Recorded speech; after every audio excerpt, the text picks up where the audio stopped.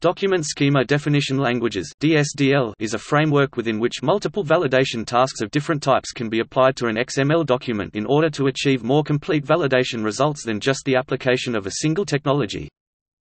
It is specified as a multi-part ISO/IEC standard, ISO/IEC 19757. It was developed by ISO/IEC JTC1, SC34, ISO/IEC Joint Technical Committee 1, Subcommittee 34. Document Description and Processing Languages (DSDL) defines a modular set of specifications for describing the document structures, data types, and data relationships in structured information resources. Part 2 – Regular Grammar-Based Validation, Relaxing. Part 3 – Rule-Based Validation, Schematron. Part 4 – Namespace-Based Validation Dispatching Language (NVDL). Part 5 – Extensible Data Types. Part 7 – Character Repertoire Description Language (CREPDL). Part 8 – Document Semantics Renaming Language (DSRL).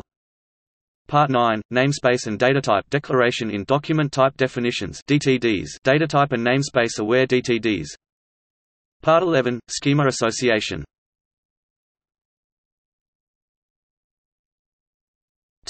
See also: Relaxing, Schematron, DTD, NVDL, W3C schema.